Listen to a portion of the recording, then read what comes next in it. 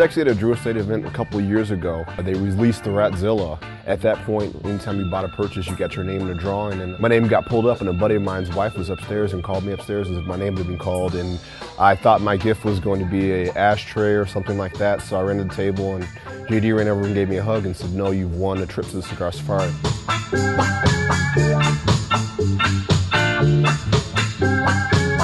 You want to make it fresh, not to give too many spoilers, but some of the things they did fresh this year is they delved a little bit more into the tobacco side of the business.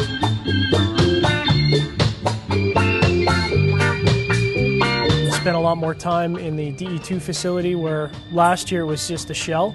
There's a lot of really cool and new stuff this year, which keeps people coming back.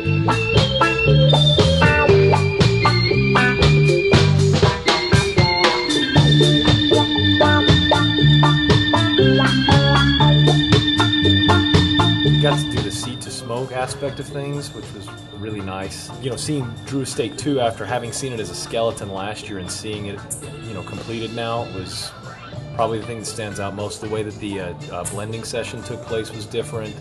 Also, of course, a lot of guys that were here last year were here this year, but a lot of folks that we hadn't met last year were here also, so I really enjoyed that too.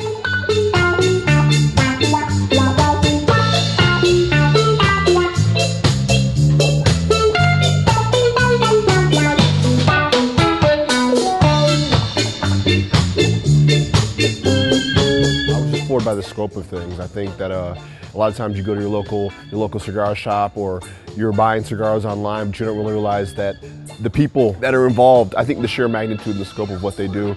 I mean, when you talk about a show, I mean, these guys put on a heck of a show. Grade A, bar none. I have no complaints.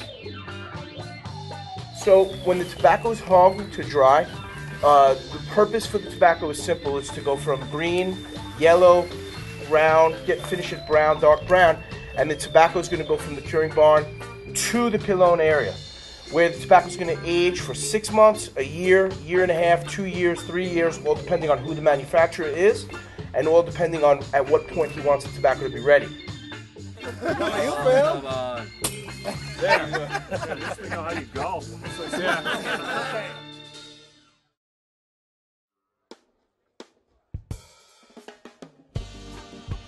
I've never done anything like that. I've never created my own cigar. Being able to sit in that room and smell all the tobaccos, and the cool thing about the safari was that we started from the very beginning. The seeds take you through the fields. You get to learn about the plants. You learn what you need to know to make your own blend, and then at the end you get to put that all in the work, which is pretty cool. One of the things that JD did, which I think worked really well, is they brought the leaves around to each person, give them a chance to nose the leaf, smell the leaf, and go down the entire Viso, Seco, Ligero line, so that you kind of got a sense of the character of each leaf before you made your blending. I think that was a really, really great experience. It was just interesting to be able to do that and kind of, smell the stuff and try to figure out what goes together, and I think that was pretty interesting, and I was excited to get our blends and stuff, so it's cool.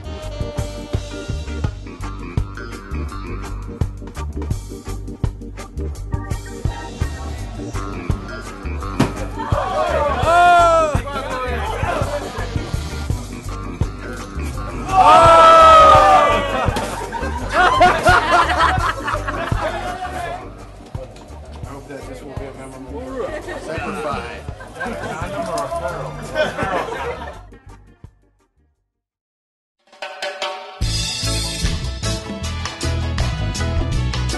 Waiting the other night in Managua with some of the other guys, we were sitting around talking about our wives, girlfriends, whatnot, and what they meant to us. And I just thought, we're out of the country. It's a special time. It's a special place. We're not going to be here again probably anytime soon. So I just wanted to do something a little bit different, and surprise her. I love giving her surprises. They don't work out, but they work She out usually, this time. she usually spoils them. Yeah, I get accused of things or whatever. But, yeah, I didn't even realize that was going to happen, so I was very surprised. Todos de pie, un beso, han renovado sus fotos. Un aplauso.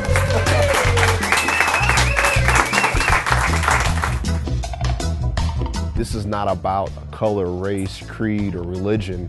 You can enjoy a cigar with your coffee. It doesn't matter. So I think they've broken down those pre-established barriers that maybe people thought that have held them back in the years, and said, anybody, you're welcome in this great big family. The Safari blew my expectations away. It's absolutely ridiculous. The guys here, I've heard they were good guys, but like when you get down here, it's ridiculous how awesome they are.